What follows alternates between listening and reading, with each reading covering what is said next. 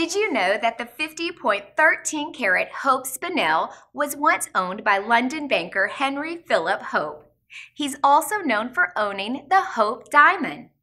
The pink spinel sold at auction for $1.47 million in 2015 and was in Hope's collection for over 100 years.